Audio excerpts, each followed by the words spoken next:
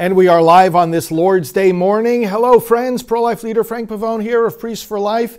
Let's pray today. Let's delve into the scriptures. Let's have a great third Sunday of Easter. Third Sunday of Easter. We have a period of 50 days, and Easter was just 2 weeks ago today, and we are rejoicing with alleluias carried out in all throughout the world, in every culture.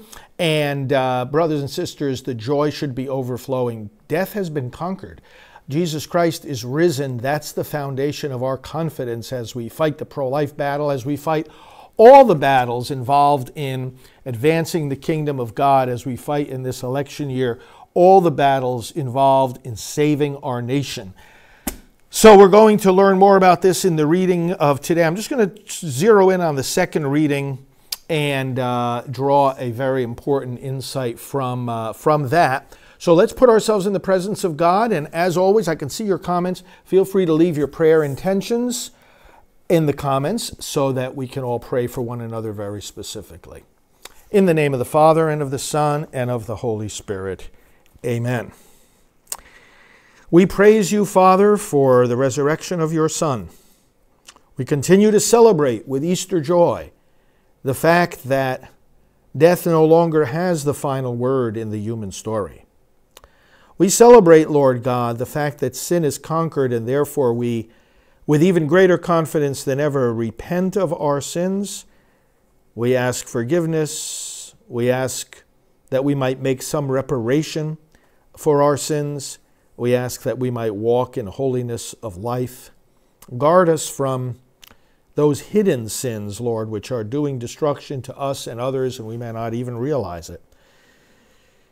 Let our whole earth repent of sin. Let us also renew the structures of our society that have embedded sin in our midst, such as those structures which support the killing of babies by abortion and all kinds of other injustice.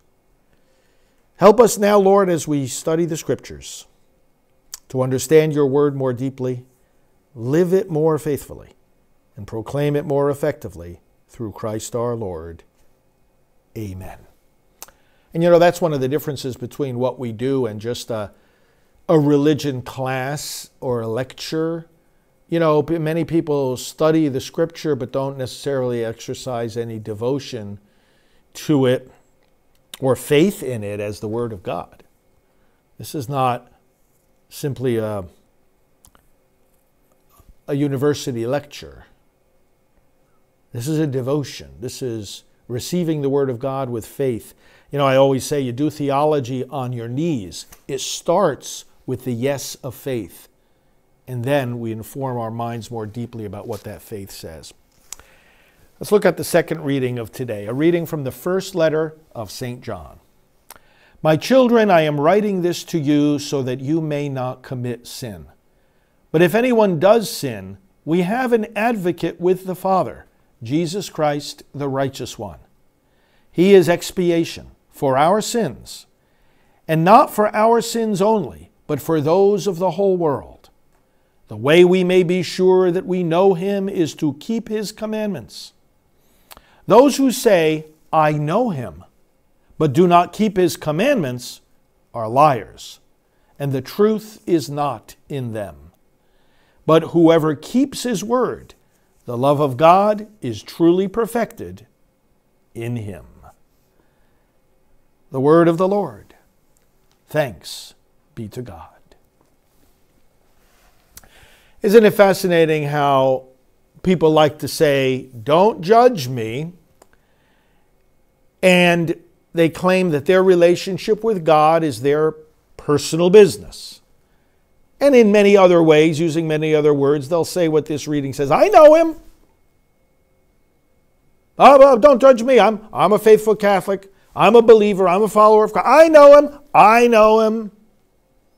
And we're supposed to bow to them and say, oh, yes, okay, well, you know, I can't enter into your personal, individual, intimate relationship with God. And of course, there's truth to that. But here's the problem, and here's the challenge of this reading. What you say and also what you do the actions you engage in, the causes you champion, the way you spend your time, and how you conduct yourself and your relationships with others are visible to us. We think of those politicians, right, who claim to be, oh, I know him. I know him. And then they advance godless policies. Hey, listen, we can't see inside your soul. We get that. We don't have to remind ourselves of that. We can't see inside your soul. But we could see outside. We can hear what you're saying. We can see the causes you're championing. We can see the fruits of your works. You champion evil. We can tell. Why can we tell? Because you're telling us. The way we can be sure that we know him is to keep his commandments. Notice what the reading says. His commandments, not ours. His commandments, not my own truth, my own opinion, not even my own interpretation of the commandments. His commandments. So the reading today is telling us something very critical.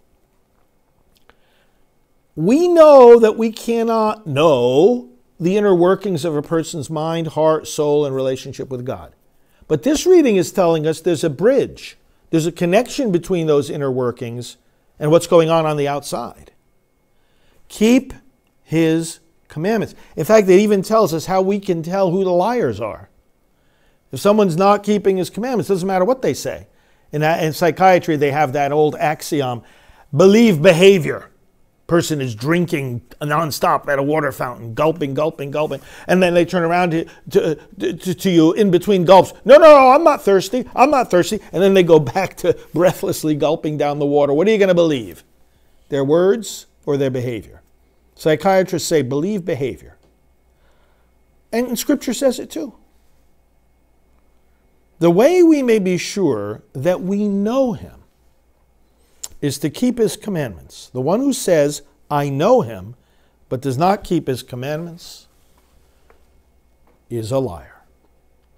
This idea of knowing him, by the way, let's turn to, Jesus talks about this on the night before he died. John 17, the Last Supper discourse. Listen to these words, because he defines what eternal life is.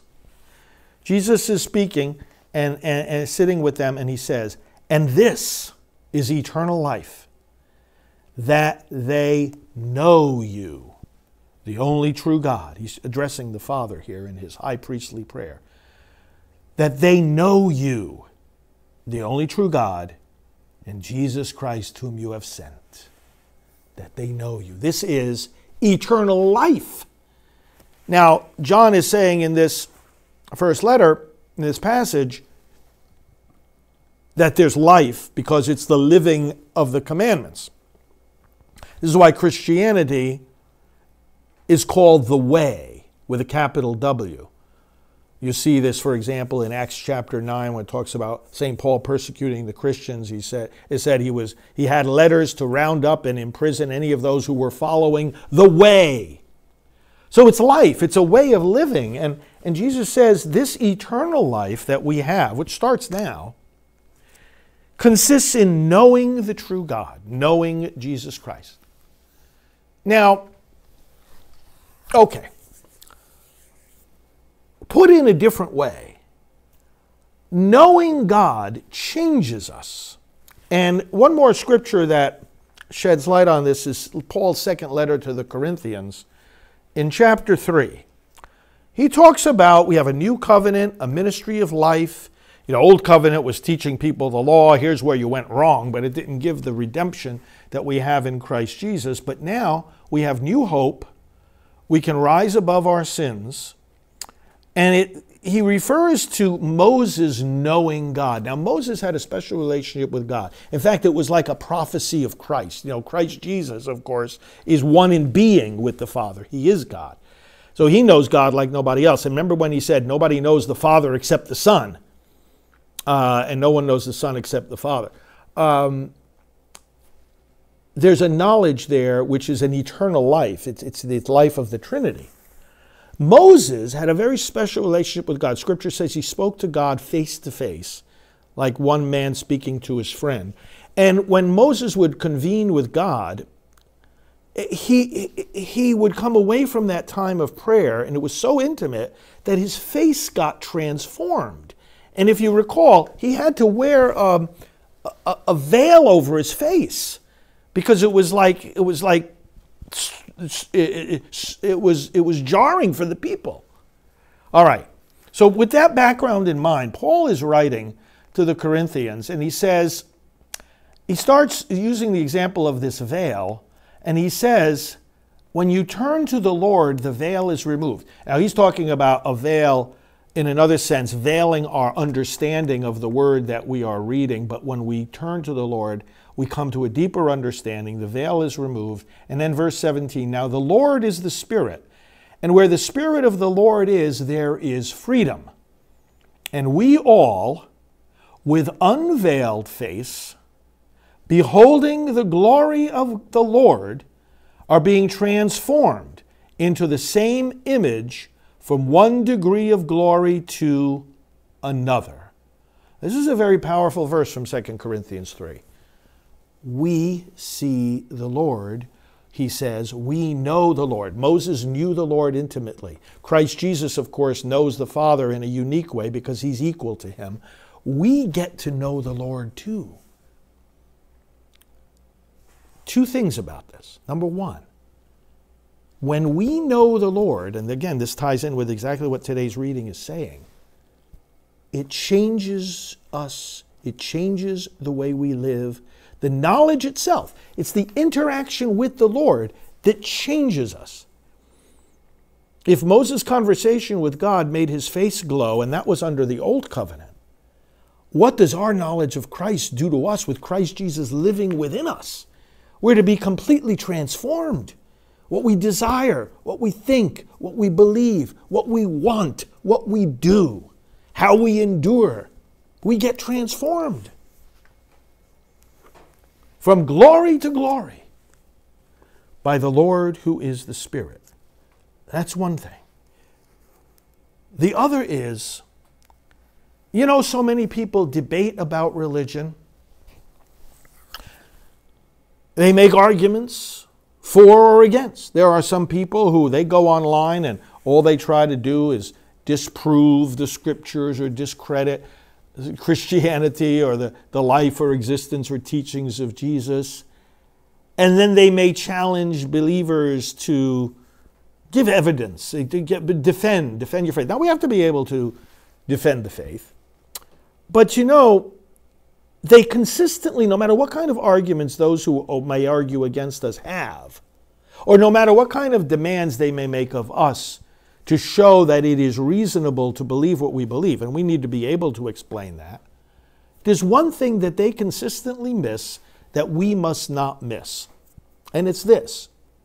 Our faith in Jesus is not simply the result of some conclusion we come to by historical enlightenment, historical analysis, study, syllogisms, reasoning. There's a place for all that. Theology and historical study and biblical study include all that. But what's the missing element in so many of these conversations and debates back and forth? It's very simple. We know him. And then I say to people, I'm not so sure if, how do I know if God is real? I'm not so sure if Jesus is real. How do I know that he rose from the dead? Well, listen, there's a lot of evidence for that from human reason and history. But the bottom line is, we know him. The apostles, when they went out and preached, they weren't simply preaching the conclusion of a rational analysis. They were preaching their experience. They met the Lord. They knew the Lord. They ate and drank with him after he rose from the dead, like we read at the beginning of the Acts of the Apostles. We ate and drank. We are witnesses to him. We ate and drank with him after he rose from the dead. Now, we weren't there with them to sit with Jesus in a human form. But do we not encounter the living Christ? Have you not encountered him? Have you not met him? Do you not know him? in that sense of the term, because friends, anybody who is not sure of the answer to that has a lot more in store for them, because God wants to give you exactly that experience, that you know Him. Is anybody going to, if you have a sibling, is anybody going to convince you that your sibling doesn't exist? When you know them? You have a friend. His name is John Smith. And somebody comes along to you one day and says, listen, I got news for you. John Smith isn't a real person. He doesn't exist. You're going to laugh at them. You don't have to prove with some logistic syllogism that John Smith exists. He's your friend. This is the kind of witness that we have to give to the world. This is what Jesus is saying is eternal life. This is what John is saying in this letter is the gift of Easter. What's the gift of Easter? That we know Him. He rose again in order to dwell in us. He rose again so that He could bestow on us His Spirit. That's why Easter is so baptismal. Remember 2 weeks ago what happened at Mass? Did the water hit you when the priest went through the aisle is sprinkling the water? You know, sometimes they're more thorough than others. I was very thorough. The Easter Masses that I said, I'd be dunking that thing every 2 seconds. Splash people. I want to make sure that the water is running down on them, because this is the water of eternal life. Baptismal water. Easter is so baptismal because the gift of Easter to us, it's very simple. Christ Jesus is risen from the dead. He wants us to know Him. And that's the gift. When we know Him, it transforms us, and we keep His commandments. Don't just keep His commandments as if we're just checking off the list. We're going down the list. Okay, I did what I had to do. Friends, it's deeper than that. Again, 2 Corinthians 3. When we see the glory of the Lord, what does it do? It transforms us into glory, which means what? That the living of the commandment, we don't even need to see the list. Here's the way it's supposed to be. The Spirit of God transforms us so much. We know Jesus face to face. Of course, not face to face in the literal sense that we will be in heaven. We know Him by faith.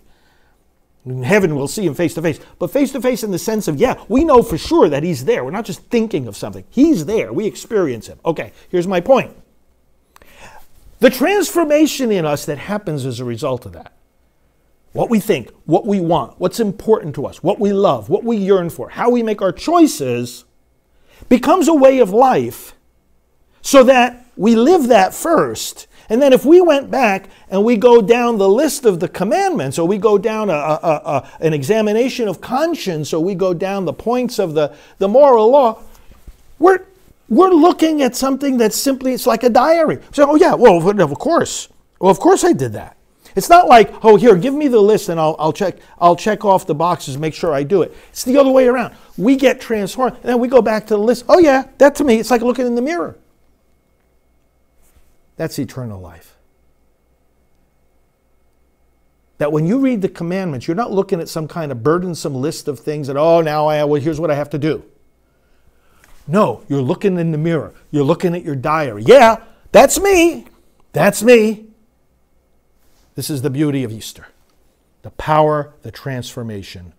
And you look at that in the context of pro-life. Why in the world should we have to convince somebody to be pro-life? Listen what we're talking about. In favor of life. Do you want to be dead? Is that the alternative? Right? I mean, in a sense, pro-life, it's like, sometimes people say to me, priest for life, why should there be priest for life? Isn't every priest for life? And I scratch my head and I say, well, it's the same reason there has to be a pro-life movement. Why isn't every person for life? After all, they're alive. You only need one criterion to be pro-life, and that is to be alive. Because if you're alive, you're living the fact that life is better than death. You're on this side of existence. You're not in non-existence. So there's one criterion for being pro-life. It's not that you got to be Catholic, you got to be Christian, you got to be Republican. No. you're alive. And that's pro-life. And when we know Jesus, again, looking at the commandments, here's what we have to do. It's like, oh yeah, it's just like looking in the mirror. Oh yeah, taken care of. I've already been living it. So let's pray for a transformation of our entire society because of people who have come to know the risen Jesus. And if people want to know how to know him and they're not sure if they know him or they know that they don't know him, you just have to knock. Call on him. It's nothing complicated. Jesus, I'm not sure you're there. Could you please let me know today? Just that's it. And sometimes in talking to people, I've been asked sometimes on radio interviews or TV interviews, hey, Father, what would you say to people who are here that, they're not so sure if they believe any of this? Just ask. Just the Lord. The reality is the Lord is there. And he wants you to know him. So if there's a gap there and you're not sure if you know him, this is different from just believing that he exists. But if you're not sure that you know him, he's there for the asking. Lord, please reveal yourself to me today. Please, Lord, make it more real. He will. He wants nothing more than that. There's some prayers God always says yes to. Lord, let me make $1,000 this week. Well, not, there's no guarantee he's going to say yes to that. Lord, let my sports team win the game. Yeah, maybe he'll say yes, maybe not. Lord, let me get this job. Maybe yes, maybe not. But Lord, let me know you. Lord, reveal yourself to me. Lord, make your love and your existence more real to me. I guarantee you he wants to say yes to that prayer. Ask him and have your fellow believers and your friends and anyone you're trying to reach and influence, have them ask him to. Let's pray.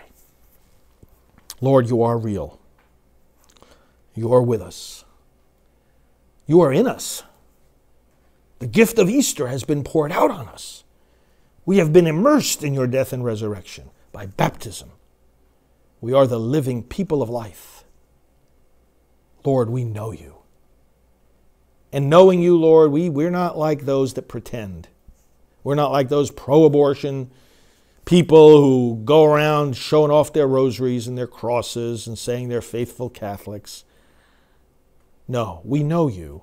And we know that knowing you transforms us, immerses us in a new way of life. We know you, and we rejoice in that. Lord, we pray today for those, especially those that we know, who don't know you. Give them that gift. Give them that blessing. Give them that certainty. Give them that experience. For those around the world who don't know you, may they hear the saving preaching of the gospel. For those who are ill and those in difficult circumstances, let them know the strength of your presence, your comfort, your healing. For those deep in sin that they feel like they cannot get out of, let them know the power of your mercy and forgiveness. And Lord, for those, all of us, who are deeply distressed at the evils in the world, let us know your saving power as we see you destroy those evils. Destroy the fortress of abortion and the sick, twisted, deceptive arguments that support it. Lord, let us know your saving power as we see you advance the kingdom of life. Save our nation, Lord. Let us know you by the wisdom you give us as we approach our elections. We need your wisdom. Our fellow citizens, our fellow voters need your wisdom. Help us, Lord. Strengthen us this day to be witnesses to your kingdom of life. And we pray now in the words that Jesus gave us, Our Father, who art in heaven, hallowed be thy name. Thy kingdom come, thy will be done on earth as it is in heaven.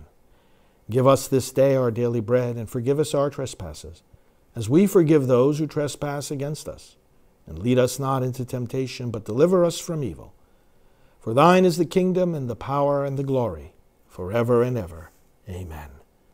Hail Mary, full of grace, the Lord is with thee. Blessed art thou among women, and blessed is the fruit of thy womb, Jesus. Holy Mary, Mother of God, pray for us sinners, now and at the hour of our death. Amen. Glory be to the Father, and to the Son, and to the Holy Spirit, as it was in the beginning, is now, and will be forever. Amen. All right, friends, great to be with you. Tune in each day. Let other people know. I appreciate your efforts. I know many of you do this. Let other people who might be interested in these kinds of broadcasts know about them, because we promote them constantly, but guaranteed there's some people only you can reach that we can't, and that's where you can be of tremendous benefit both to us and to them as they get a chance to pray with us and hear these reflections on the Scriptures. And, the past, we're live right now, but the past episodes you can always see at the webpage, thebibleandabortion.com, the Bible and Abortion. And obviously on the various platforms where you watch, whether it's X or YouTube or Rumble or Facebook, whatever, we leave the videos up there all the time as well. So thank you very much. Have a great Lord's Day. Oh, hang on for a minute. I'll show you a special clip that I want to show you from the man who started the abortion industry and then became pro-life and then became a fan of Priests for Life. I think you know who I'm talking about, but if you've never seen this, I want to play it again for you. And then we'll talk to you tomorrow. God bless.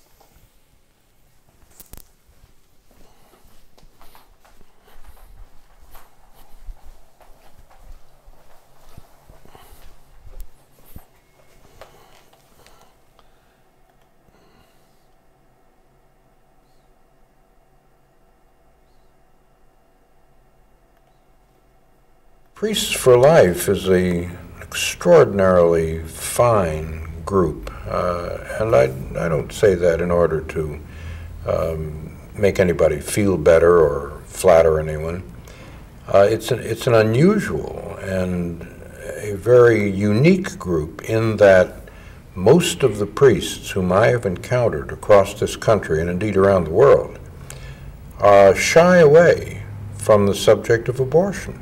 They somehow want to keep it under the rug and only pull it out when they're ordered to. In my own experience as a Catholic convert for the last several years, I've attended a great many masses and listened to a great many homilies, and I believe in 3 years I've listened only to one homily on the subject of abortion, and that was here in St. Patrick's Cathedral.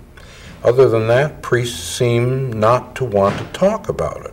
And Priests for Life is the Paul Revere of this whole gestalt, that Priests for Life are riding around trying to galvanize the rest of the clergy into getting engaged in what is one of the most appalling revolutions of the 20th century. And I am enormously grateful to them and admire their work enormously. But unfortunately, I believe that there are not enough, that Priests for Life should have a staff 20 times what it has now.